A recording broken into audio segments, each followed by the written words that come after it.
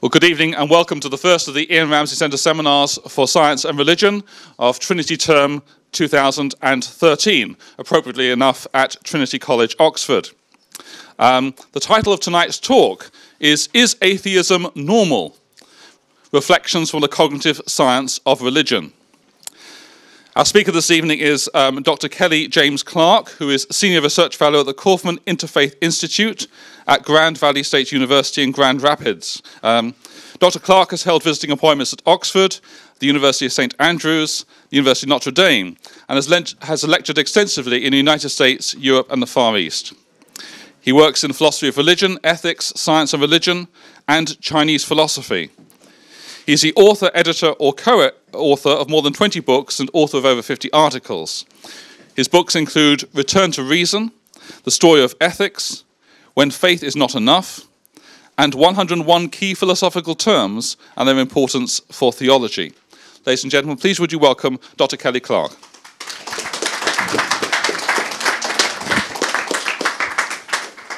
So I'm a little nervous when he says, if there's something that you hear tonight that you don't like, just tell him you can edit it out. It could be a short video. And so he said the title is Atheism Normal? And so he's a polite Brit. Really the title is Are Atheists Normal? And if any of you are atheists, you're going to have to wait. Okay, we have to work our way up to that. And I mainly want to use that as an opportunity to talk about work that's been done in the cognitive science of religion. And there's been interesting work done in the past 2 years or so on the cognitive science of atheism, and so I want to try to understand that. But it helps to understand that if we first understood the cognitive science, the basic ideas of the cognitive science of religion, and what some people have claimed about that. And so that's where I want to start. Although I go back just a little bit, the first person to work in the cognitive science of religion was John Calvin. With his usual cheerful countenance, says there is within the human mind and indeed by natural instinct an awareness of divinity. And so Calvin thinks that we've been constituted, he thinks it's divinely constituted, but that we've been constituted so that, that we naturally form, he doesn't say so much beliefs about God, but that we naturally form beliefs about the divine, kind of spiritual beliefs or moral beliefs. And in Calvin's case, as you can imagine, Calvin thinks that, that you have just enough access to true information about spiritual beliefs so that if you should die, God could damn you to hell forever.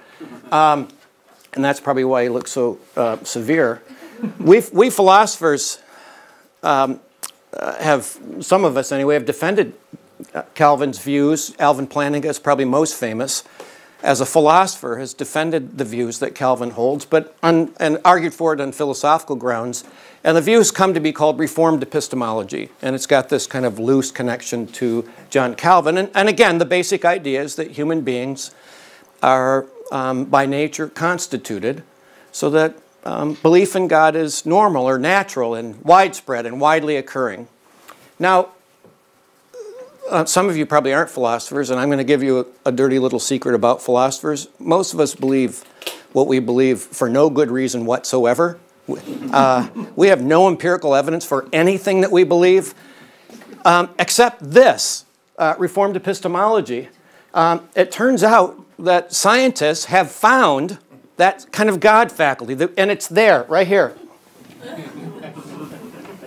These are your synapses. This is your brain on God right here. So they found it. There is empirical evidence that we have a God faculty. And in fact, whoops, I got a little movie.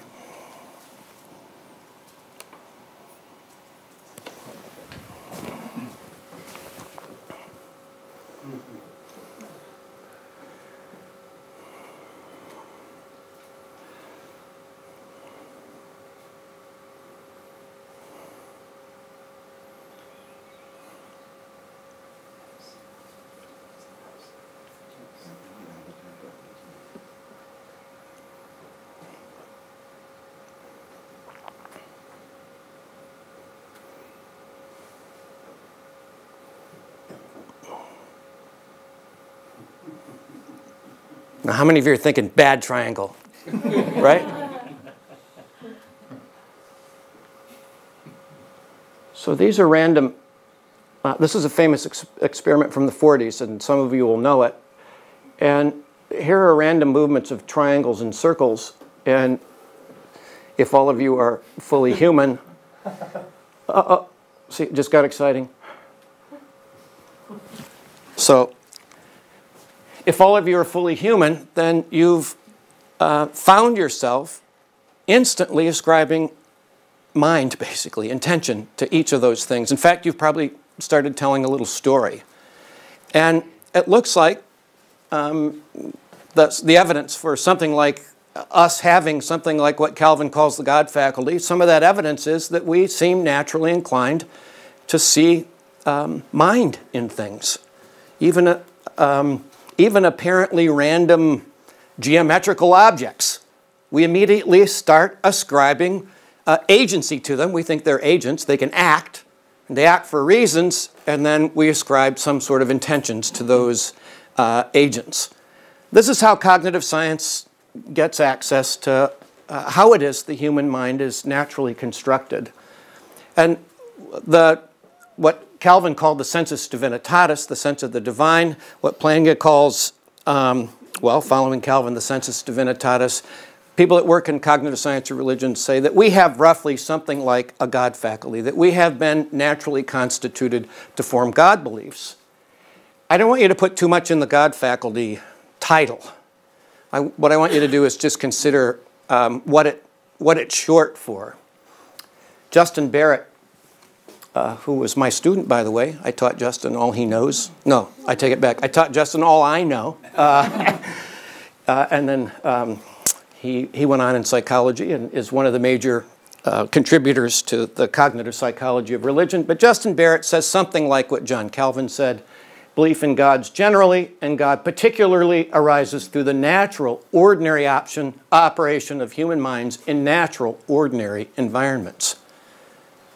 So the suggestion here is that human beings, given the natural, ordinary stimulus that human beings are given, are probably likely, not inevitably, but probably likely to form God beliefs.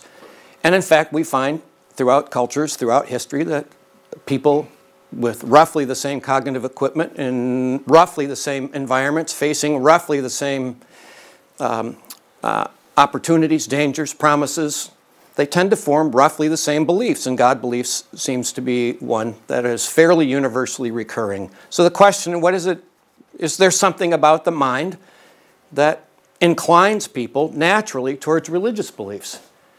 And I'm going to quickly go through this part because I think it's probably fairly well known, but I want to get the main idea out. So the claim is, and here's the God faculty, really, the claim is that belief in God arises from the stimulation of universal cognitive faculties. We've already seen both of these in operation in the previous film. The agency detecting device, that we have a kind of natural impulse to ascribe agency to all sorts of things. That things act, and that they act for a purpose, and they're kind of self-motivating. And then we also think that they act for a reason. We ascribe intention to them. And if you put those two things together, then you'll find that people looking at nature, or specific things in nature, or constellations, or trees, or mountains, or the weather, they tend to think that those things, they have thought historically that those things are agents, and that they act for a purpose. And you can see why evolutionarily, I'm not going to talk much about evolution here, why it might be a good thing for us to have something like an agency detecting device.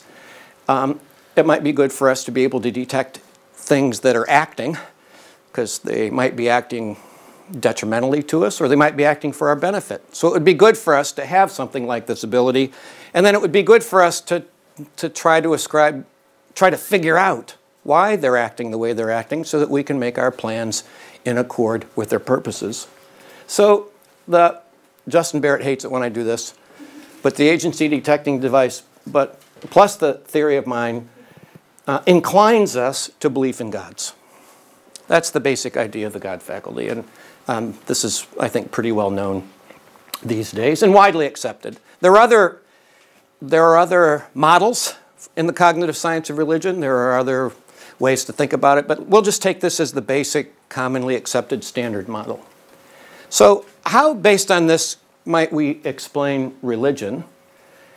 And how might we explain it evolutionarily? Well, we would expect evolutionarily, so the question's going to be, religion's universally occurring, seems fairly natural for human beings. How is it that human beings whose cognitive faculties have been shaped evolutionarily, how is it that they came to have religious beliefs? Well, if we're explaining religious belief in terms of evolution, then we have to explain it in terms of adaptive traits. So adaptive traits are those that will help with the so-called 4Fs, fighting, feeding, fleeing, and reproducing.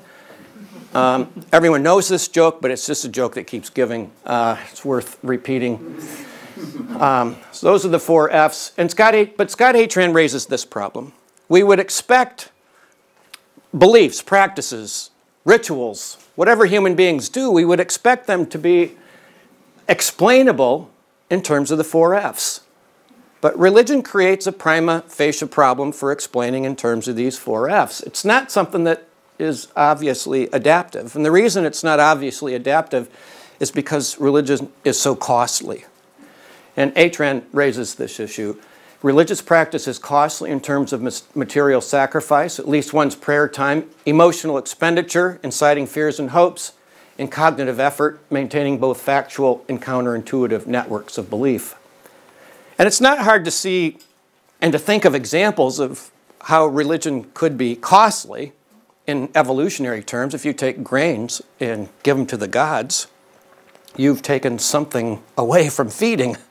If you take time away from growing crops or hunting food and pray, you've done something that looks like it's clean contrary to the any adaptive trait.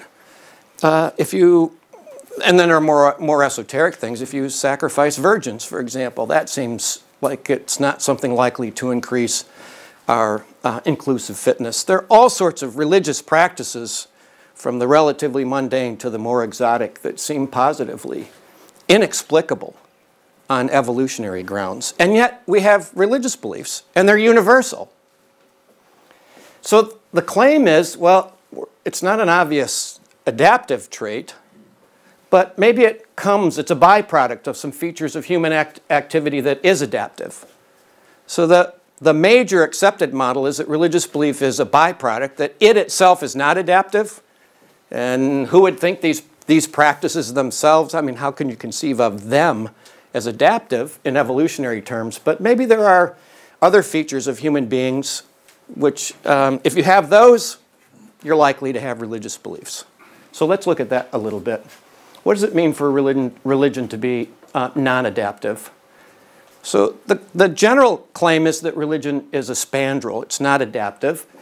And you're all British and you're all at Oxford, so you all know this, but I'm a poor, untutored colonialist.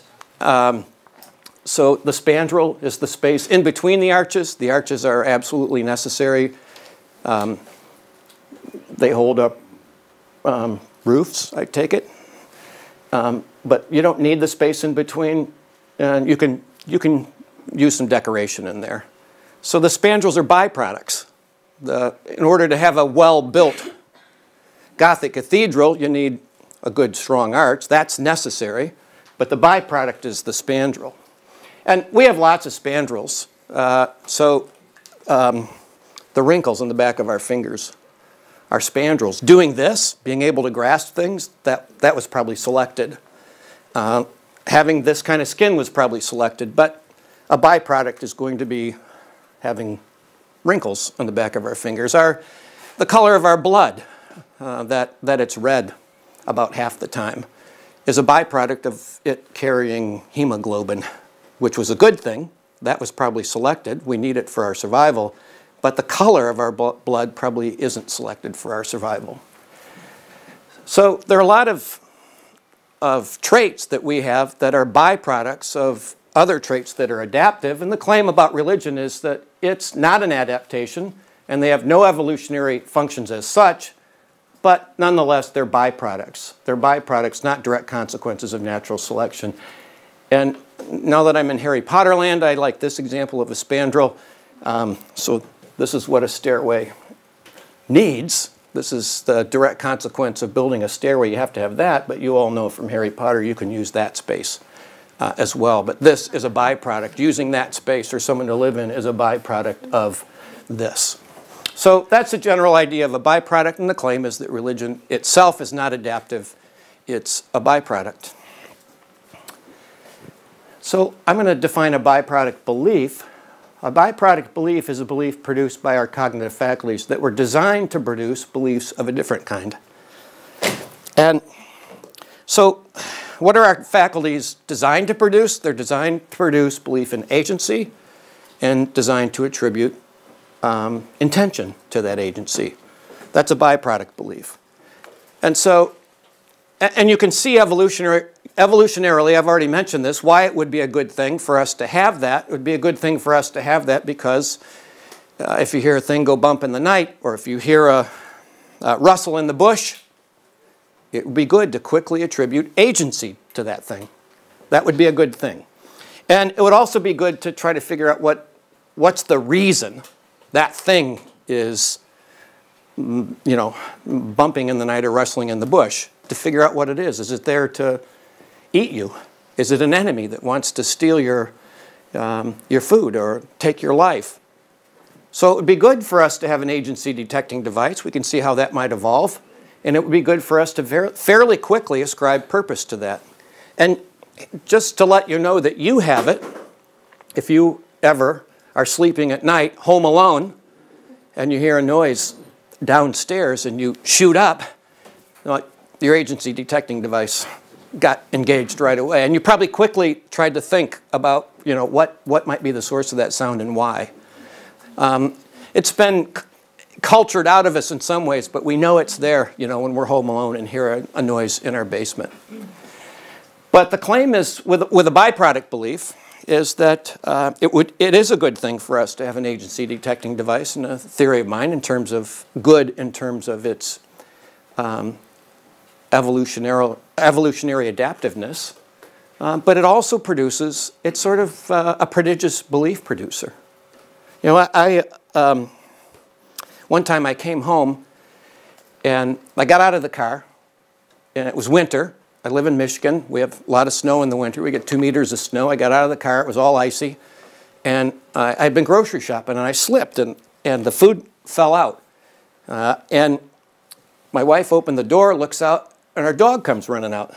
And the dog comes running. I'm thinking, do you know the show Lassie, by the way? This makes a lot more sense in America.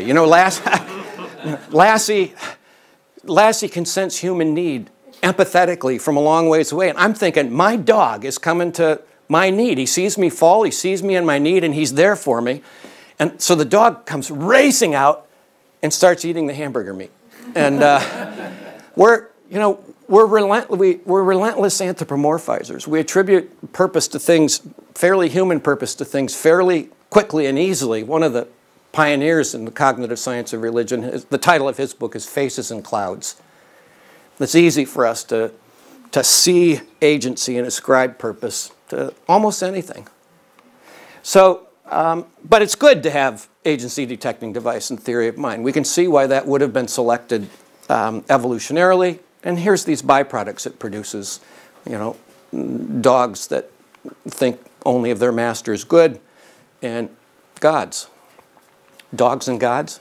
Get it? It was like I'm not going to do, let's see, what's the, dyslexia tonight. But anyway, dogs, gods. Forget it. All right, so belief in God is a byproduct belief. It's produced by agency detecting device and theory of mind, which were designed to help us find mates and to detect enemies and predators. The design of them, so to speak, I have design in quotes, was not to produce true God beliefs, but to help us with respect to our inclusive fitness. Find mates, detect enemies, and avoid predators. So some have claimed, and no doubt you've heard of some of these claims, that what this shows is that the God faculty is unreliable.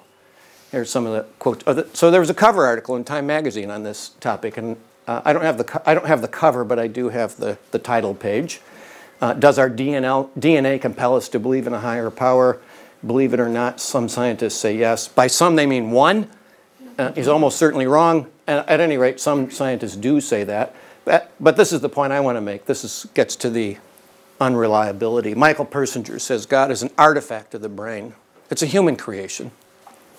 We create artifacts, and there's nothing beyond it.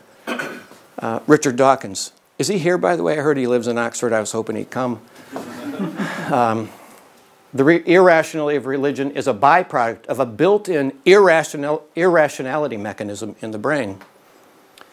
Daniel Dennett. The God faculty is a fiction-generating contraption. And Jesse Baring, this is my favorite quotation. We'll come back to it later. We've got God by the throat. All we need to do is squeeze. So some people think that by showing that religious belief is a byproduct, we've thereby shown that it's irrational or unjustified. And I take it some people even think we've shown that God is a delusion. So I want to think about if that's the case. Is it the case that what we've learned, when we learn that there's some sort of psychological processes that might be involved in the production of belief in God, if what we've learned from that is that the belief is irrational? And I want to use this example. And it's the example of a pink elephant. And it goes like this. Suppose Dathan invites his brother Karsten to a birthday party. And on his way to the party, Dathan gives Karsten a pill. And Karsten takes it. And the pill is a pill that will produce the visual sensation of a pink elephant. Okay, so he's got the pink elephant pill. And it even says that up there. So it produces the sensation of a pink elephant pill. So Dathan and Karsten walk into the room. There's a whole bunch of people in the room. And Karsten's taken the pill. And Karsten said, "Wow, there's a pink elephant in the room." And then everyone starts laughing. But here's the point. The reason they're laughing is because there is a pink elephant in the room.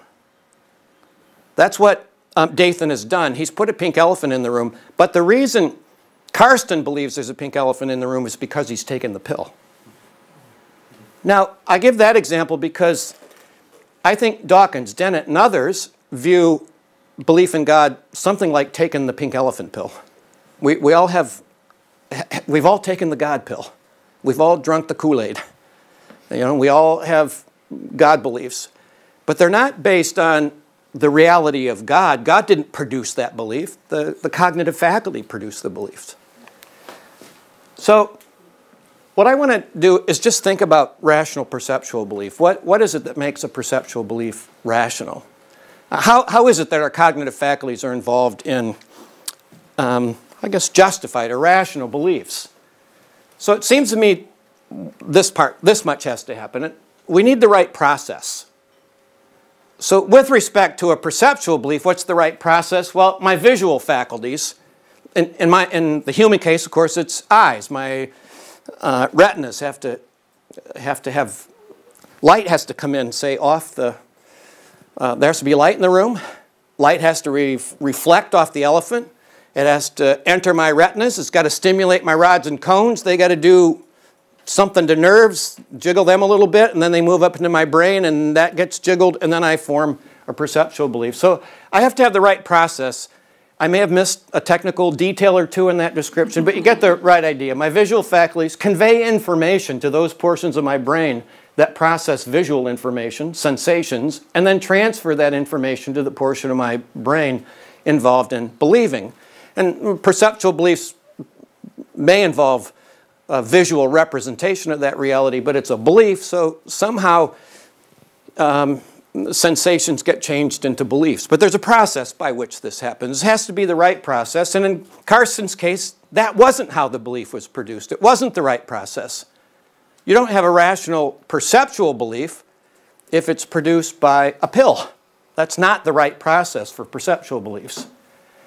And it has to be the right cause. the object of perception must be the cause of my belief that I see the object.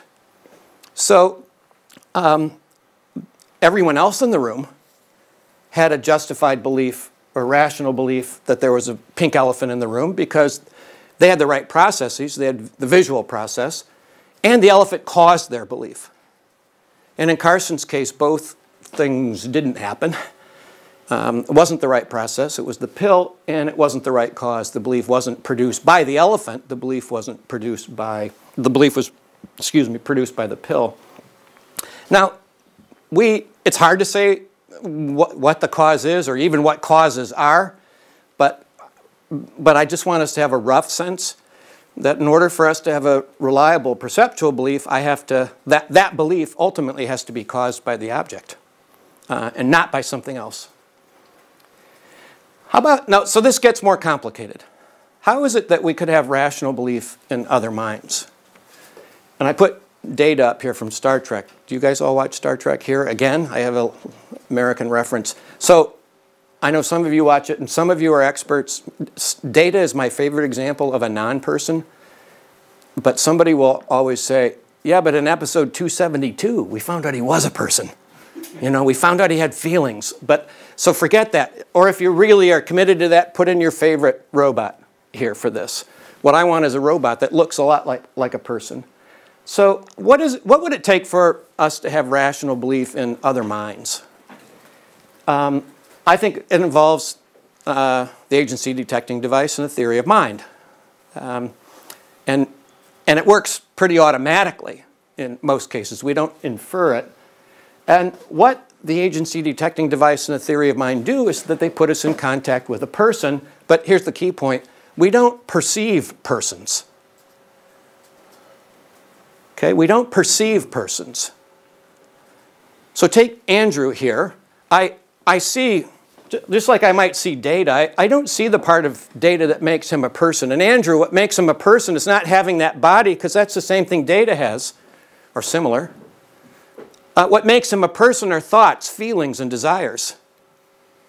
That he experiences pain, that he gets sad, that some things make him happy. But I don't see, I see happy behavior. I might see pain behavior, but I don't see the pain.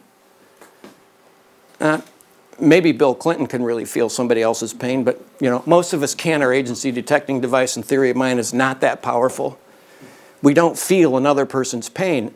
We don't see another person's pain. And so we don't see the thing that makes him a person. We believe it instantly by theory of mind. But the key point is we don't perceive a person. Now here's the interesting thing to see here is how many ways can we come in contact with a person? Well, one way is for him to be in a room and for him to act interested, and then I think, well, he is interested. In fact, I think he thinks I'm riveting right now. He's thinking, we're not going to delete that part. I think you're brilliant. Let's see if that stays in the video. Andrew Pinsett is brilliant. If anyone objects, don't just write to Andrew. He'll delete it. But how many ways can we come in contact with a person? How many ways might... one way is just to see them, but we don't see the person by our eyeballs. We believe there's a person based on theory of mind. We don't see persons. How many ways can we come in contact with a person? Well, they can write us letters. They don't have to be in the same room. They can be thousands of miles away. That can put us in contact with a person. They can send us an email. They can send smoke signals. Just think of all the ways that there are for us to form true beliefs about persons. And when I get that email or get that letter, I instantly have a person belief. I think I know what their thoughts are. So you don't have to, not only is it not necessary for us to see, not only is it not possible for us to see persons, I don't even have to see their bodies in order for theory of mind to produce a justified belief about persons. However, I have to be in the right sort of causal relation to the person. The person had to have sent the email, written a letter. If somebody sends an email and his email to me, and I form the belief that he sent it and he had these feelings, well, I got it wrong. I messed up. I'm not in the right sort of causal contact with him. That's not the typical situation, but if he sends one, I don't have to see his body in order for me to use theory of mind and form a a justified or rational belief about him as a person. So, again, in order to have a justified belief about persons, we have to have the right process involved. That's the agency detecting device and theory of mind. And we have to, the person has to be the cause of that belief. But the chain between us and that person can be pretty distant.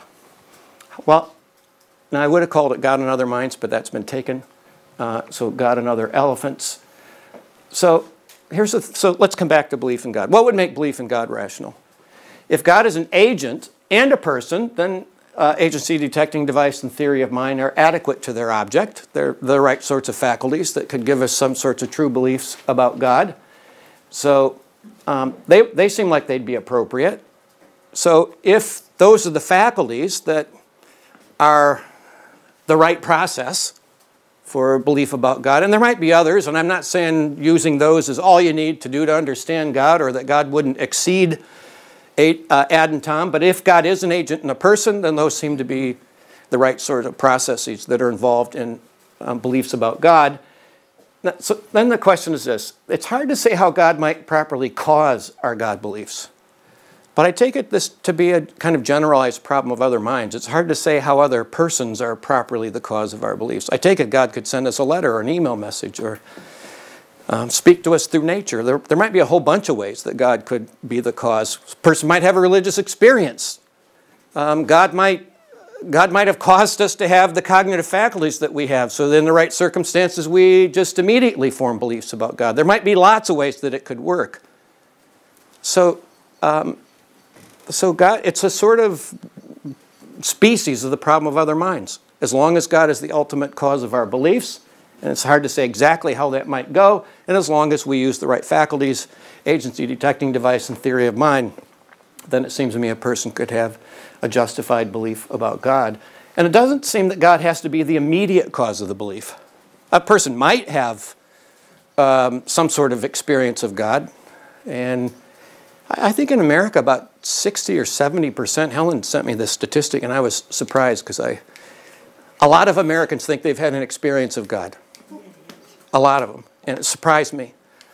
Evidently not so many Brits, but a lot of Americans think they have. But that doesn't have to be the case. If that is the case and then somebody cognizes God, then I take it their belief could be justified. But God could be the ultimate cause of the belief, and if that's the case, then it seems to me a person could have a rational or justified belief in God. And so here's my conclusion. If there is a God, then God beliefs are likely rational. And if there is no God, then they're probably not rational. And I'm not saying they are rational. I'll clarify this in just a little bit. But if there is a God, like who's an agent and a person, then the agency detecting device and theory of mind seem to be the right processes. And if there is a God and he's the ultimate cause of your belief, then your beliefs are likely rational. But if there isn't a God, then your beliefs are not likely rational. Because the part about you being in the proper, the object of your belief being the cause of your belief, that part's not satisfied. So I think in spite of what Dawkins, Dennett, and other folks have claimed, figuring out that there's some sort of cognitive faculties involved in the belief doesn't show you that the belief is or isn't rational. I just think they haven't looked deep enough. And when you look more deeply, I think you can see how, given what we learn about the cognitive science of religion, belief in God could be rational.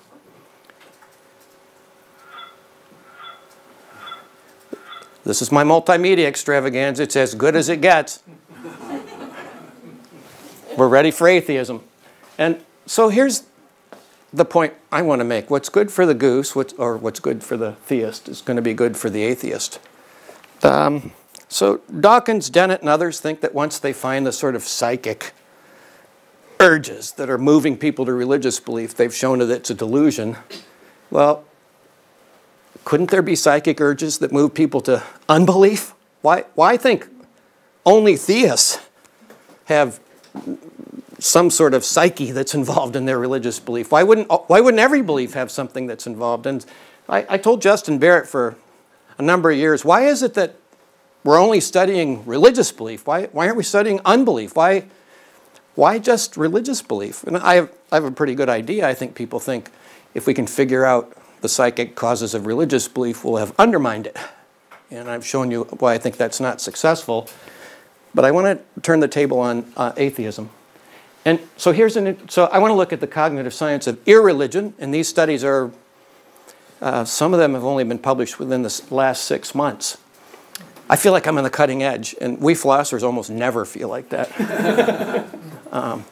Brian Leftow's been on the cutting edges of the Middle Ages for, well, I want to say 500 years, but that would, you're not even anywhere near that old. Brian and I are almost exactly the same age, so we have to carry on with one another into ripe old age. From now on, I'm only going to say nice things about you.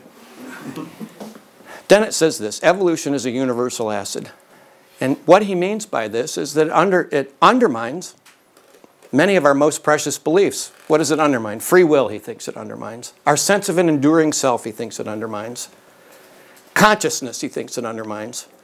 And belief in God, he thinks it undermines. It undermines everything except what Daniel Dennett believes, which I think is ironic. Anyway, if it's a universal acid, then it should be applied to everything. And so I want to apply it to atheism. And this is from William James. I love this quotation. Whatever you think of William James, he is maybe the best writer in the history of philosophy. And he wrote this: scientific theories are organically conditioned just as much as religious emotions are. And if we only knew the facts intimately enough, we should doubtless see the liver determining the dicta of the sturdy atheist as decisively as it does those of the Methodist under conviction, anxious about his soul. They are equally organically founded, be they of religious or non-religious content. So, how about, let's get inside. I showed you the inside of the theist brain. I want to show you the inside of the atheist brain.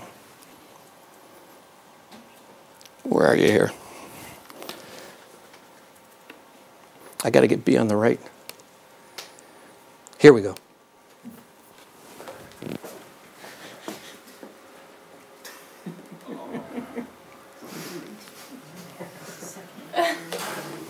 All right, so it's a joke, okay? It's a joke. He called God a delusion, and he sold 2 million copies. This is as bad as I'm going to be here about the atheist. So what have we learned in the last couple of years about atheism and cognitive science? What we've learned is this: there's not just a correlation between atheism and autism. It's been shown that autism mediates atheism. Let me just give you some of the studies.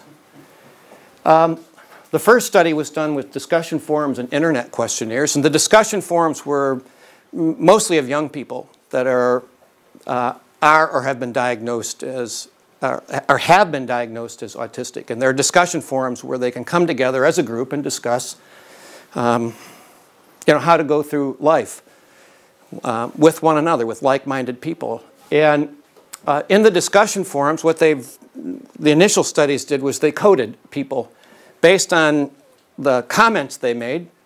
They did two things. One is they did a kind of intuitive coding for where someone might fall in an autism spectrum. And there's a wide range in an autism spectrum. I'll show you the range in just a little bit. My wife's not autistic at all. She thinks I am. So I'm a little bit higher up on the scale.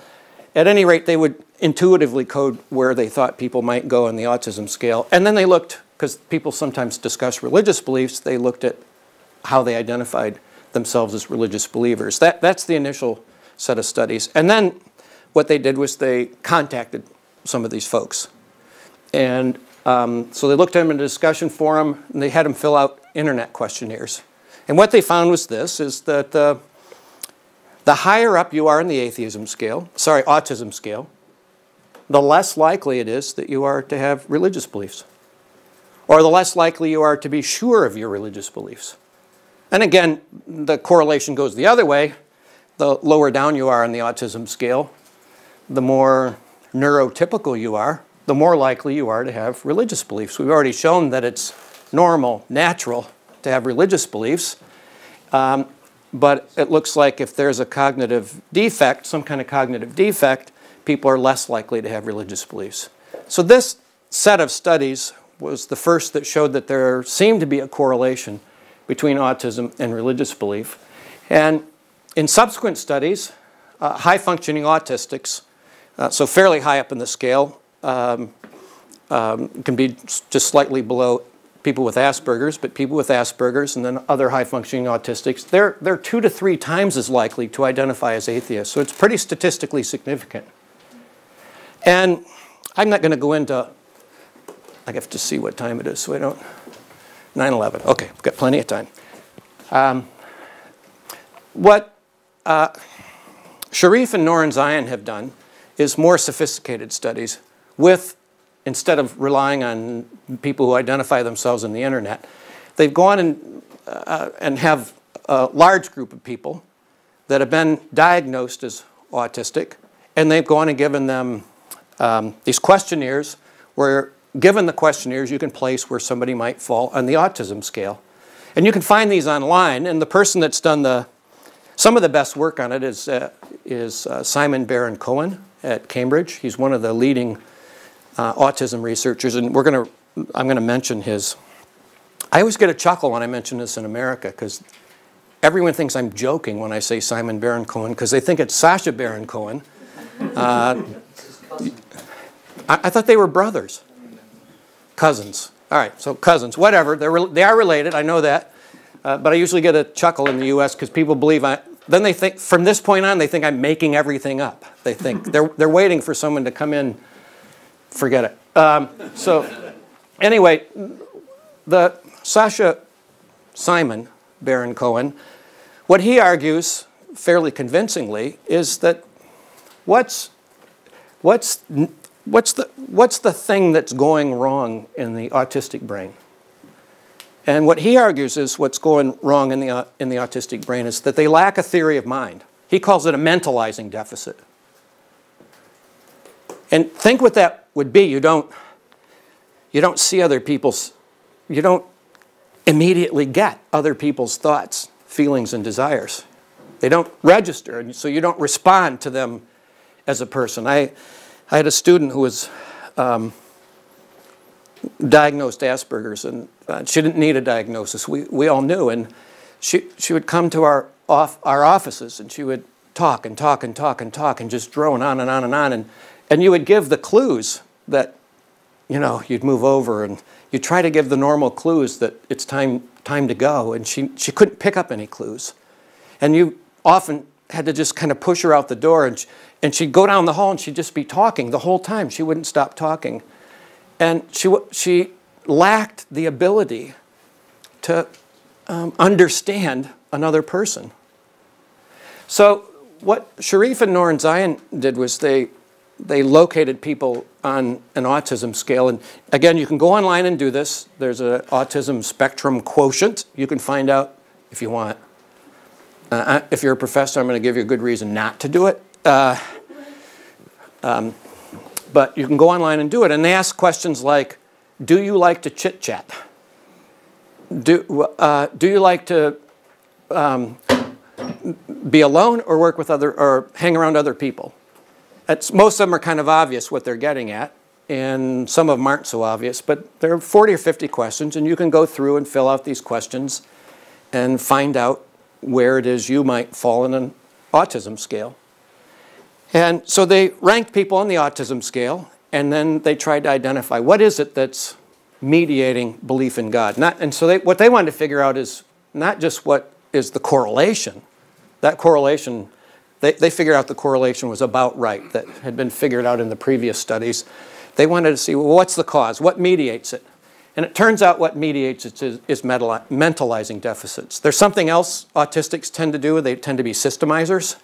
They tend to put things in sort of rational, systematic. So they'll ask, like, do you like to do the same things over and over again? If your schedule is interrupted, something is asked. And so they tend to be systemizers.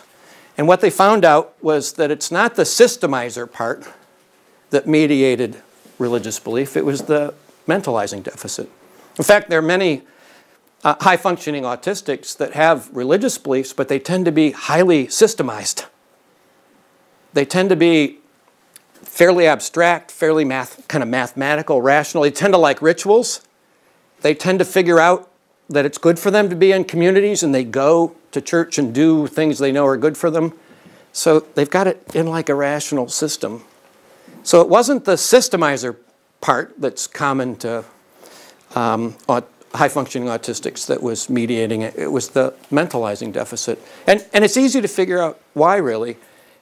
If God is a person, or if the kind of normal, typical religious beliefs are of God as a person, then if you lack the ability to cognize persons, you're going to lack the ability to have belief in a personal God. You're not going to be able to have it. You're going to be psychologically prevented from having it.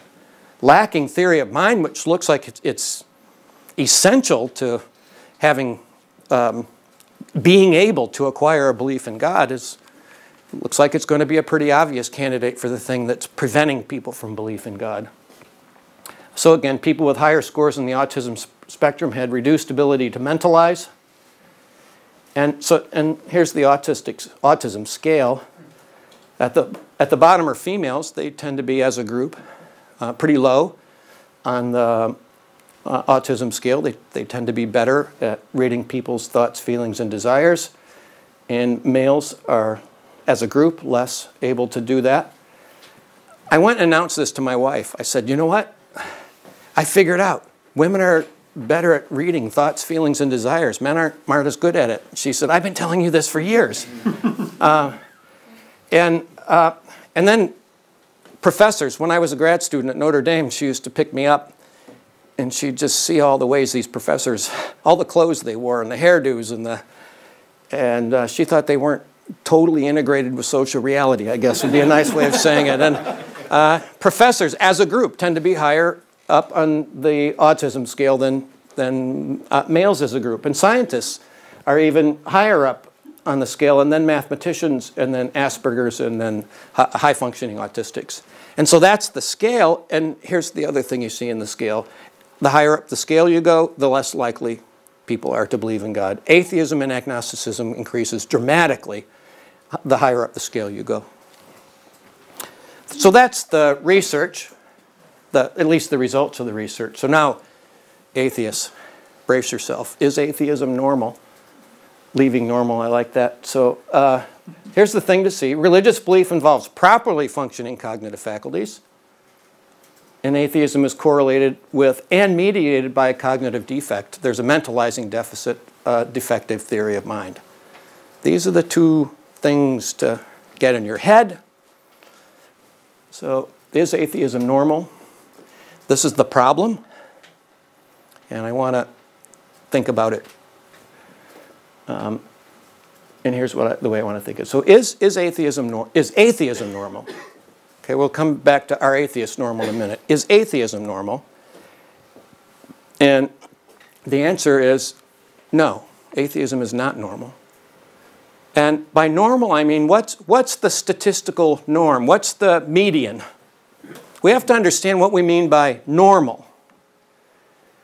And what we've figured out is normal. We can do this sociologically. We can do surveys around the world, and what we find around the world is 90-some% of believers have, 90% of people have God beliefs, and they believe in God to a certain degree. This is an IQ spectrum. I couldn't find one that illustrated this, but I can make the point with IQs in just a second.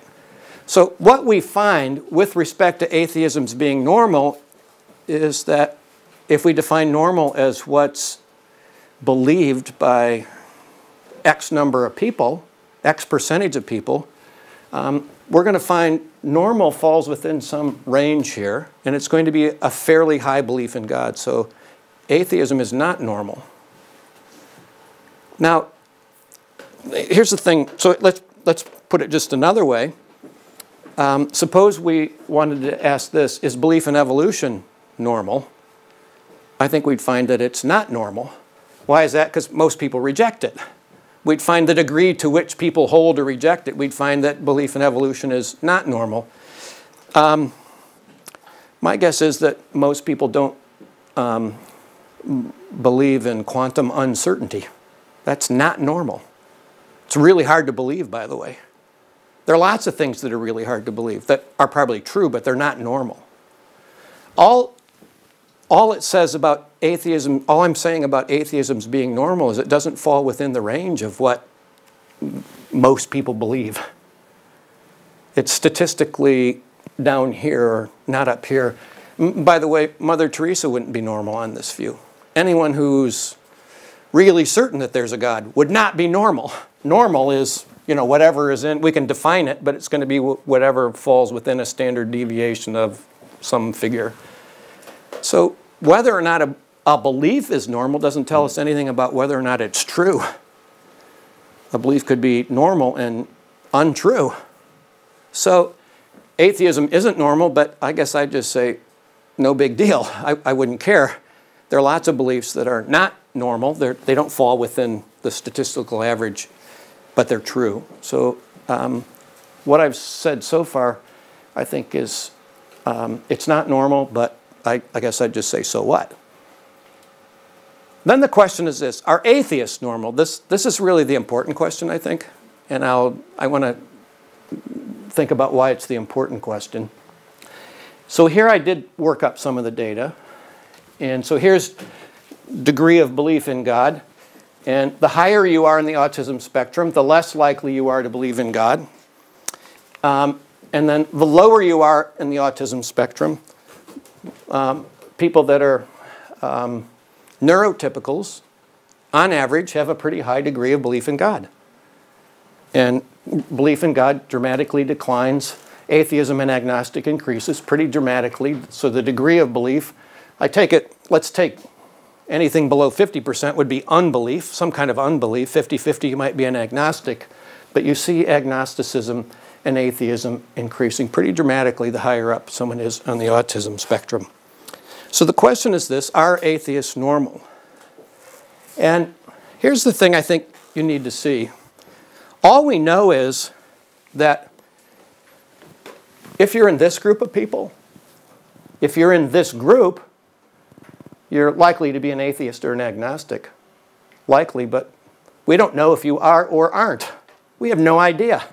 All we know is that when we plot things on a graph, we're talking about groups of people, and people on this high, at this stage of the autism spectrum quotient, people in this stage are likely to be atheists or agnostics, but they may not be. We don't know anything about any particular person. We know this as well.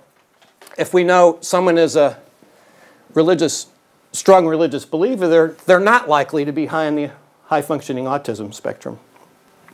But somebody could be high on the autism spectrum and still be a fairly confirmed religious believer. We don't know anything about any particular person. All we know is something about plots on a graph. We know something about the tendencies of groups of people. That's all we know. And we can't say anything about whether or not any particular atheist is normal or abnormal, is autistic or not autistic. You can have your speculations about people, I guess, but you can't know. You can't know because you can't see what it is that mediates their belief or unbelief. You just can't know. We don't have access to that. So you have no idea if any atheist is normal or abnormal. If I were the theistic Richard Dawkins, I would write a book called The Atheist Delusion. But the evidence doesn't support it. We don't know what goes on inside any atheist's mind. We don't know.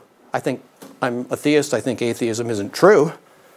But I don't know, based on autism studies, whether or not in any particular case what mediates somebody's belief is the mentalizing deficit or something else. Maybe it's the problem of evil they think is unovercomable. I don't know what goes on in anybody's mind. And here's the other thing. Richard Dawkins and Dennett, they don't know what goes on in my mind that's produced my belief. They have no idea.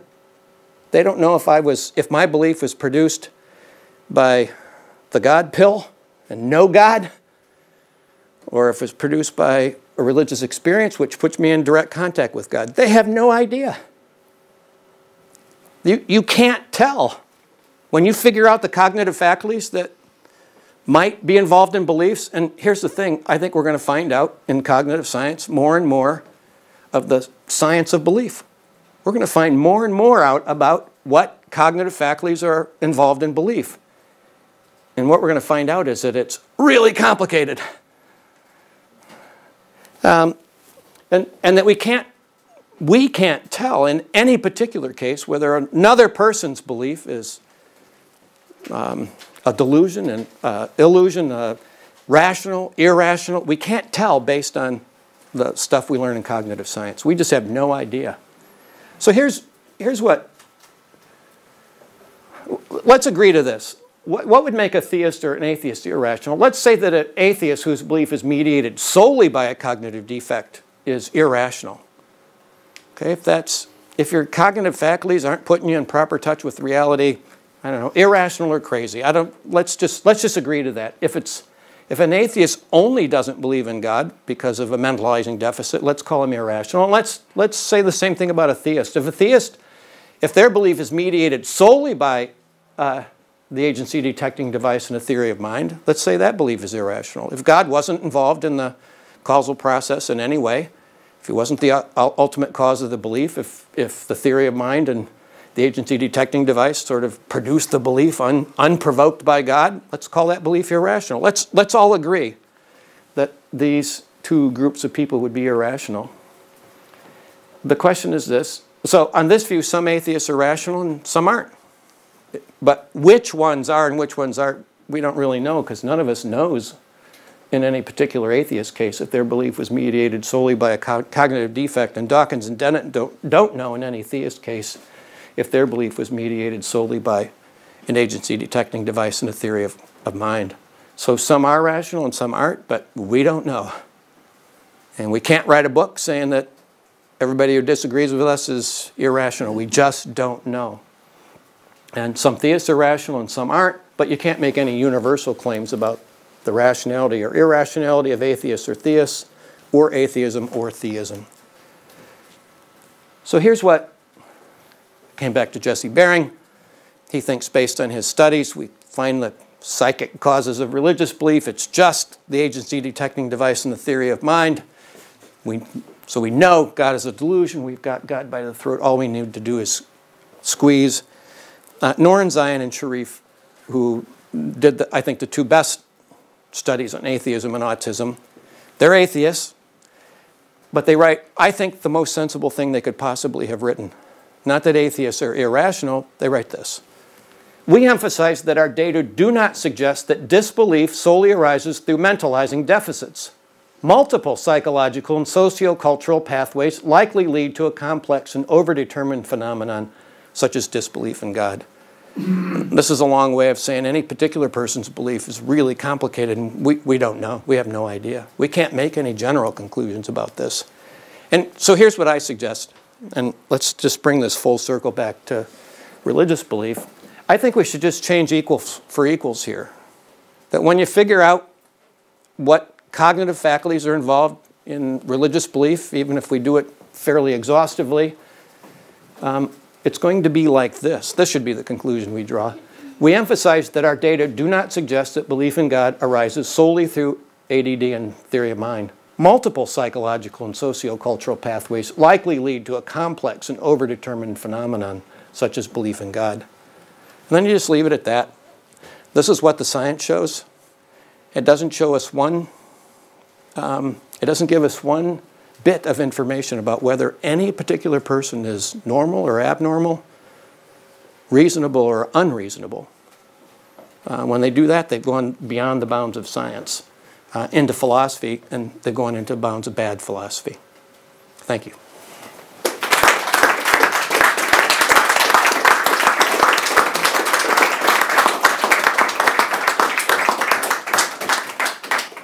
Thank you very much, Kelly. Just to bring up to date on something you might be a little bit interested in, there was a debate with Richard Dawkins here in Oxford 15 months ago, and he was asked, was he absolutely certain that there's no God? And he said he was almost absolutely certain. He gave a figure for it. He said 6.9. out of 7. So I thought you might want to. That's where he placed himself on the scale. So. Richard Swinburne could work with that. Okay, we have about half an hour for questions, and if you'd like to, if you don't mind waiting until Ignacio comes around with the microphone, then we'll be able to get your question recorded. Thank you. You talk about normality. I wonder, do you mind talking about what's natural? Because, I mean, some people, for instance, would say that religion is natural in a way that science isn't, that science is a second-order thing, in which case atheism is a bit more like theology, whereas religion are basic impulses that we know most people naturally have. Yeah, no, I could use the word natural. I use the word normal for a reason. It seems to, in most cases, it seems to have a sort of evaluative sense, and sometimes it does. And so I like to use the term normal and then deconstruct it a little bit. And I want to deconstruct it to get rid of the kind of evaluative sense that it has. But natural would have been a perfectly natural and probably better word to use with respect to religious belief. Religious belief is natural, and it's normal in the statistical sense to a fairly high degree of belief. That's statistically normal. But natural would be a better. Gentleman there, and then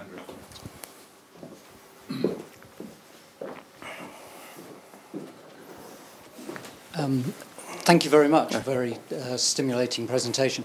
Can I suggest that there's an important omission in your representation of cognitive? No. But you're going to. Go ahead. Right. But in a sense, it plays both ways. It's an anti-Dawkins position as well as a challenge to what you've said. Is in addition to AD and the theory of mind, the most generalized proposition out of study of cognitive processes is what's known as the fundamental attribution error. And the fundamental attribution error very crudely says that in all sorts of natural situations, the kind of things that you've been, we have a systematic and very pervasive and very powerful tendency to attribute cause to people as opposed to the situation. Yeah. And you can see that all the way around. So, whenever there is a disaster, we want somebody to blame. Yeah. We don't go and look at the situation and the factors there. If you add that in, well, it seems to me to make a lot of sense of lots of the bits of your presentation.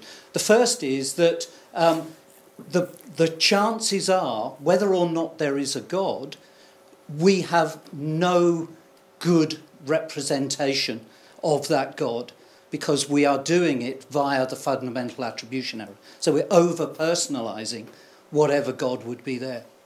The second is, it absolutely makes a proposition about the link between autism and atheism, because what autistics don't do is commit the fundamental attribution error. They don't see people as more important than the situation. Yeah. The third thing is it accounts for the evolutionary cost, because the most powerful benefit that religion brings is the social group, which is religions tend to favour in-group and generate group cohesiveness. Yeah. It's not a cognitive advantage, it's a social advantage. I'm sorry, that wasn't a question. I apologise. No, I take it as a friendly... contribution. Yeah, no, and so the latter part, so I think with respect to groups, there are, religion can play into the worst part of our tribalism. I think we're by nature tribalists, and we're by nature tribalists because it was a good thing to be able to quickly form a belief about who's in your group and who's an enemy. That's what you need to do. You need to do it quickly, and so we do it on. It probably initially was kin, but then it spread to people like us, people with roughly the same skin color, and then you can add religion. So people not in our group are enemies, and religious belief can be a way to one more way of saying who's enemy and who isn't, and it probably is involved in why we tend to think, Muslims. Why it's so easy to think Muslims are terrorists, even though statistically it's not true.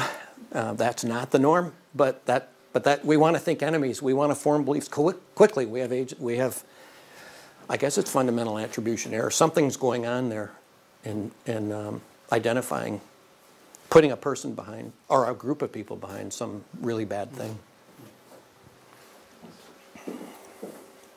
He's got it. Oh, thanks. Kelly, I wanted to ask a bit about methodology, and specifically your point about the correlation between autism and disbelief, and in particular the graph that you showed. Yeah. I was wondering, what was the methodology for the y-axis? Was that a scale devised by Simon Barrington Cohen? And what was the comparable methodology for the horizontal axis? I'm doing the wrong thing. Sorry. Go ahead. Do you want to go back? I'm trying. I don't know what I did. It's quite useful to have that graph in front of us. Yeah. So no, the 2 other or 3 graph. back from that. 2 or 3. That's it. Here's the graph. I made it up. Oh. There was none of them have a graph, so I just made it to illustrate the rough idea that they had, because I wanted to see people that I wanted people to see what you do is you end up with things on graphs. But you were citing, I thought, empirical data. Well, so what was the methodology behind the empirical, even if that graph is fictitious, what was the methodology behind the empirical data that you were citing? So I wanted to figure, so here, roughly the empirical data, there's a lot, the problem is there are 4 or 5 different studies that I was throwing up on the graph, and the main idea is that, so there are a variety of ways of assigning values to the autism spectrum quotient. So there isn't just one figure that goes on here, and they don't use these numbers. They're different sets of numbers that are by different people. So I just put things together so people could see you get roughly some graph like this. But no one's made a graph. Well, then let me ask one subsidiary question. You rather sort of shattered what I thought I'd understood. The subsidiary question is, has anyone investigated the direction of causality? In other words, it could be that autism tends to disbelief, or it could be that belief in God is helpful in some sort of cognitive behavioral therapy way in dealing with autism. Has anyone investigated that? I don't know that that's been investigated. Okay. I mean, frankly, a lot of people that work in this area don't really want God beliefs to be helpful in any way. They tend to be. It tends to be motivated by people who are... I don't think Barrington Cohen would be averse to that. He might not be. I don't know. I only know what he does on mentalizing deficits and how it's factored into the empirical work of Sharif and Noren Zion. So Thank you. Okay, so as you point out, there's several reasons why people can be atheists, and one of them is autism. But a more important one strikes me as just, Sorry? They can't hear you. Oh, right. So there are several roads, cognitive roads to atheism. One of them is autism, but one of them undoubtedly also is that there seems to be this climate that, being atheist is a rational thing. But so given that, I wonder what you make of the beliefs. There have been some studies recently that show that people who are atheists and not autistic, I assume, tend to have these sort of tacit beliefs. Like, for instance, there was this study recently where people were asked, they had to ask God to do terrible things, like, strike them with cancer and stuff like that. And it turned out that people were really, their skin conductivity, they were really very stressed. So also atheists. So they had this stress response. It was really very, very hard for them to do that. And then there was another study, I think it was by Haywood and Baring, showing that people who are atheists, nevertheless, they think that things have a purpose. Like, I failed this exam because I needed to be shown that it wouldn't actually end my life and sort of thing. It doesn't make any... So what do you make of beliefs like that? So it's really interesting that people actually have to do this cognitive effort. So what do you make of that in this discussion? So I just want to say one thing. Sharif and Noren Zion actually have 4 different sort of cognitive causes of unbelief. The most famous one is that they think there's a correlation between analytic thinking and atheism. And it was published in a lot of The New York Times published it, USA Today, Huffington Post. It got in the journal Nature. It's the worst of their essays. The other essays on autism are much better than the one in analytic thinking. But the idea is that analytic thinking is like rational thinking. System 2, careful, thoughtful, reflective thinking, whereas unreflective, immediate, intuitive thinking, that's what theists do, and that produces all sorts of errors. So the claim was atheists are more analytic and theists are more stupid, I guess, is the bottom line. And I didn't go over that one, but I think there are things to say about their studies. So there are other cognitive causes that have been identified as sources of atheism, or at least involved in atheism. So she asked about these other things. I think we're not as much as they might. So it doesn't fit in with their worldview. But we do have these. I'm thinking of the purpose. Right. Yeah. Yeah. So Deb Kellerman has done a number of studies that she argues that we're intuitive teleologists, that we naturally see purpose. We don't just see persons, but we see purpose, or we believe there's purpose. We ascribe it to things. And so she did a study with. Most of her work has been done with children. That's what most people know. And so children, why are mountains pointy? And they say, so people don't sit on them. And why is water wet? And they say, so boats can sit on them. And so the answer is in terms of purpose. But she did a study with U.S. professors, PhDs in science. And she did a study where she had things like, why are giraffes' necks really long?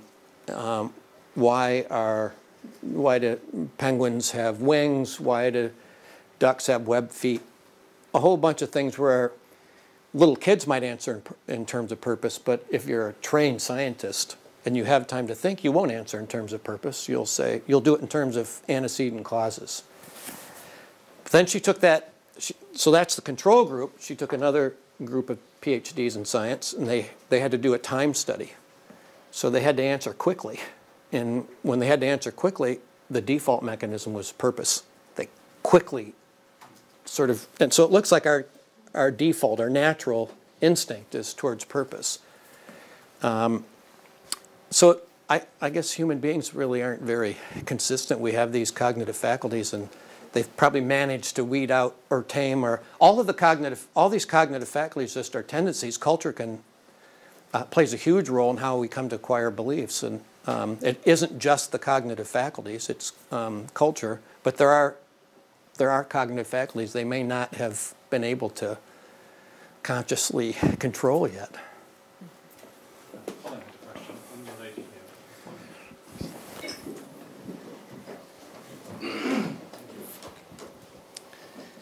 Doctor, you are a wonderful speaker. Thank you. You really are. I'd like to try to remind you all, remind us all where we are and where we sit today. Most of us, in coming here, walked across the cross in the road, where men were burnt to death. It's important to understand what it means to be burnt to death. And I've had a little epiphany here whilst listening to you. The belly bursts, the entrails fall into the flames. That's what it's like. Those men didn't have a belief, I think. They had a perception. So the question really, I think, is, never mind about belief. How in our time could we have a perception of God? What would you expect it to be like? How would you expect to prepare for it?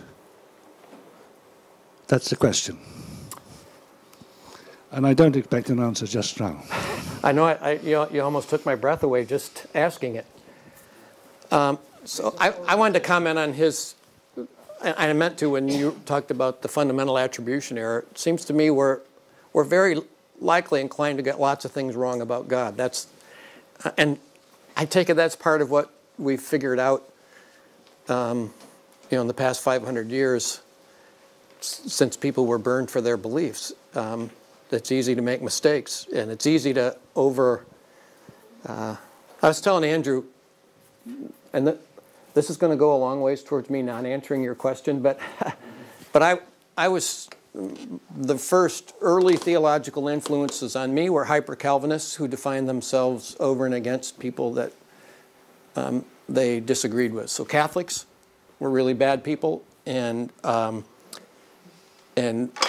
Arminians, and almost anyone who disagreed with us were bad people, and they were going to burn in hell. It was an eternal torture chamber forever. And then I went to Notre Dame, and I met these Catholics, and they just didn't seem like these. They didn't seem like suitable candidates to burn in hell forever. I don't know. And anyway, I just met people, and it made me. I became a kind of mere Christianity guy. Like, let's decide that there's very little that you need to find that somebody else is your brother or sister, and then even people, so now I work in religious liberty and tolerance as an area I'm concerned about, in part because of violence issues, and so it's forced me to go back and look at the Gospels and see how Jesus treated enemies, and it wasn't at all like I was taught about the way we should treat people who are different from us, which is a problem of the fundamental attribution error. We always want to find people who are like us, and so it really has changed how I look at how powerful it is to want in-group things and to be clear and to know that you've got it all right, and how much in humility we need to resist that. And humanity ultimately is going to depend on our ability to resist that. I don't think it means, as Dawkins and others think, I don't think it means giving up religious beliefs. But I think religious believers need to find the light in their religious belief and not the dark side, which is often what people find. And we often find it because we're tribalist. We want to know who our enemies are.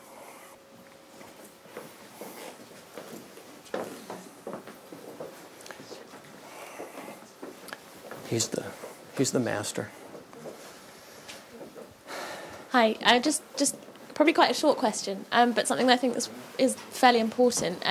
You haven't really defined the kind of God that you're talking about, whether it's a father or a saviour, or if it's just an other. And I think when you're talking about rationality of beliefs, whatever you call rationality and whatever we define that to be, those kinds of questions are fairly important. I think a lot of agnostics, or people maybe who didn't relate to a doctrine kind of father, would say, oh, it's irrational, but I still believe in an other. And I think it would be useful. I didn't know kind of what God you were referencing, and perhaps if you could elaborate a little bit. Yeah, so God is a little loaded and misleading to talk about in this context, because really what's natural is belief in, I guess, disembodied spirits.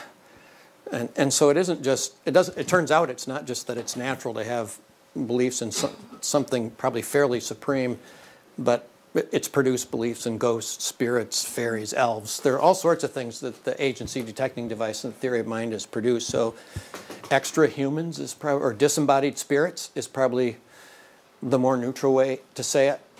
That said, it also looks like what's happened in human history, and I didn't mention any of this, is that those beliefs look like they got canalized, like everything sort of got moved down into something like a belief in some sort of high God who's a superknower, who knows, what we do when other people aren't looking. And that's an important thing, because we can't spend all our time policing each other. But if there's a God who knows what we do when other humans aren't looking, we don't need a big police force. And if he rewards and punishes in this life and the next, then we don't need a big legal system. Groups can get bigger and bigger that inculcate those sorts of beliefs. And so there are other parts of cognitive science of religion, and I find the so-called supernatural punishment theory that successful human groups are ones that ended up with something like a belief in a superknower, who exercises a kind of moral providence, rewards the righteous and punishes the wicked. So you could add that to it. And then otherwise it's neutral with respect to any religious beliefs. I don't mean to load it in terms of God as Father or God as anything else. Nothing in any of this favors one religion over any other. Although it does say this, it's probably really hard to be a Buddhist. That it's a real serious non kind of scholarly Buddhist where you the kind of atheism Buddhist. In fact, most Buddhists are theists. Most Buddhists believe in gods, and often a high God, and they believe in a next life where if you're good you get there and if you're bad you don't. So it does seem to move people in some sort of God direction and not towards religious atheism.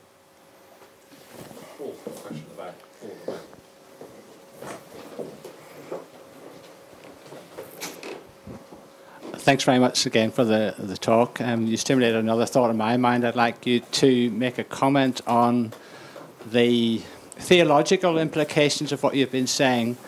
I'm speaking as a professor and a scientist, which puts me fairly high up the autistic spectrum on your slide. So you can judge me. Is your wife here? She allowed me to come out tonight. Yeah. So I wanted to ask you about the theological implications, beginning with that slide that you showed, a little movie about the nasty triangle chasing the other one, to ask if you could tell us a little bit more how that was made. Was it genuinely random motion, or did the filmmaker actually bias it in some way so that we would tend to ascribe agency to what we were looking at? Yeah. It's actually very difficult to make something truly random, which is why Jackson Pollock was such a brilliant artist. It's very hard to do what he did. So it takes a person to recognize the activity of another person, as it were. Yeah. Are there any psychologists here? Does anyone know? Do you know if it was really random? I think they created it. They like to do that, or? I think just to illustrate the fact that we see stories in geometric shapes. Like, you know, the Pixar animation with the map. Yeah. That wasn't random, that was specifically, yeah. Helen says it wasn't random. Yeah, okay, well, it didn't look random to me. It's designed to evoke these ideas. Sorry, can I? We're in danger of misusing the term random. There's a statistical randomness. But the point was that none of those objects had agency. And the fundamental attribution error was that we attribute to them the theory of mind, and agency and purpose, and in fact cause and effect. And none of those things are true. It's almost impossible to see the film as merely triangles, dots, squares. I take that point perfectly well, but as a scientist and an autistic professor, I detect a purpose in the person who made that film. Okay. That wasn't the purpose you were being asked about. Maybe not. But my point is that we are very good at recognizing non-randomness, just like we can recognize small deviations from perfect symmetry. And that has evolutionary benefits. Yeah. And you explained that tends to make us make judgments about purpose. It also makes us tend to make judgments about the actions of other people. So I wondered if the theological implication of what you're saying is that only God can judge us. And I take heart actually from what you've been saying, because some of my atheist friends will actually be judged more leniently by God because of their autism than some of my other friends who've had a very beneficial genetic makeup and social background and yet still reject God. So God's judgment is the only one that's perfect, and ours is very questionable. Yeah. So one thing I was going to say following his, and people blame circumstances and not people. I thought you were going to use this sort of example. So if I show up late for something, I blame circumstances. You know, like my kids, you know, I couldn't get my kids out of the house. The traffic was bad, you know. But if you show up late, I blame your character. And there are a number of psychology studies on it, that we are so quick to blame other people and so quick to excuse ourselves. Now, I take it that's probably a moral failing on our part. And once we see this, once we see this, I mean, to me it says how insidious lots of our moral failings are. They're not just insidious, they're like that, and we don't get them. Until someone points that out, we don't realize it. Let me just say one more thing. So I've been to China about 50 times, and I've been working to try to get religion taken more seriously in China. And people have been, so we have autism and atheism. This is a group of people that have been institutionally force-fed atheism. And it's hard for me to think that they could be judged the same way by God if there's so much pressure not to believe. And it's unbelievable how much pressure there has been not to believe.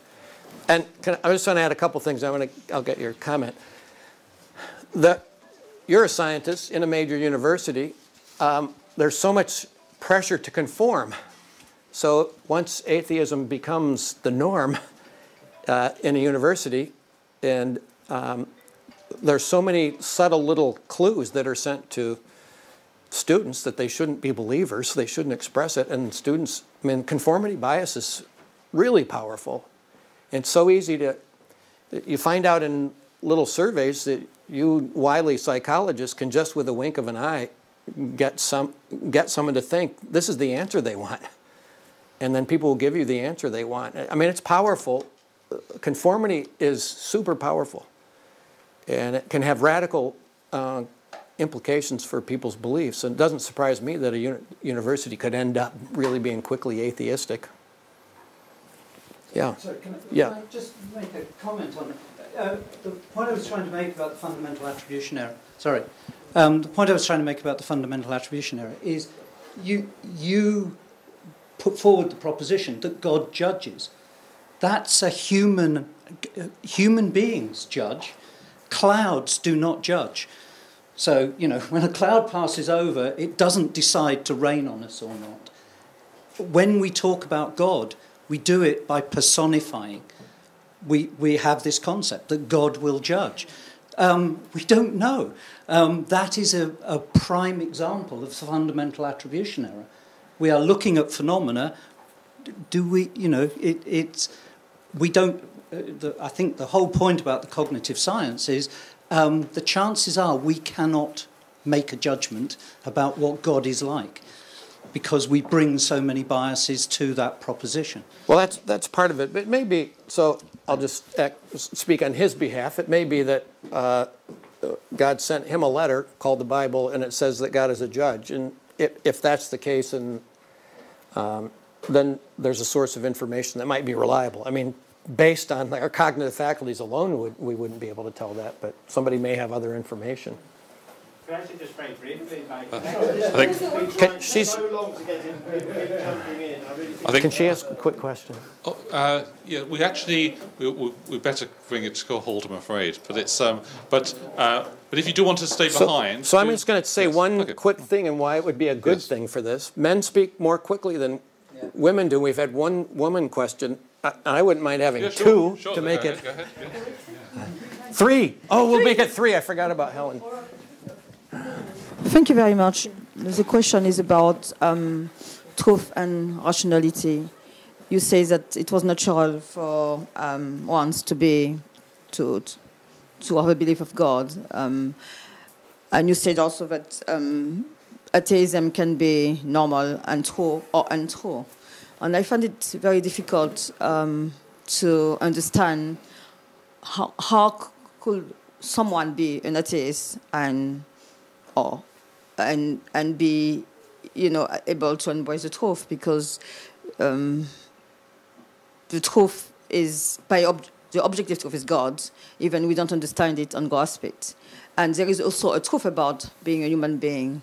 Then if someone is an atheist, there is something which is like kind of self-descriptive truth. Is like saying that we don't want to be a human being by saying we are an atheist, because being a theist and believing in God is also believing in the personhood, that our own personhood, in line with the personhood of God. And speaking about personhood also, there is three persons in God, not one person.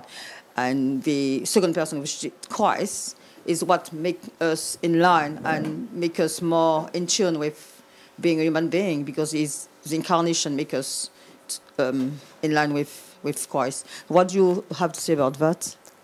So all of that could be true, but given about 3 or 4 of the cognitive faculties I looked at, all I've said is given those things, we don't know if a person is normal or abnormal, rational or irrational. I haven't looked at all of the cognitive faculties and all of the beliefs. So it may be that if you look at everything, you'll find out atheists aren't normal or aren't rational. But I don't have access to that information. So, and I don't know how you would get it. The human mind is just so complicated, and I think it would be a mistake to go out and say, based on what I said, atheists aren't normal, or atheists are irrational, or based on these studies. It would be a mistake to go out and say that. You might say it on other grounds, but I don't think you should say it based on anything that was raised here tonight. Also, very last thing I want to say is that those who believe are not irrational. Any believer could be irrational,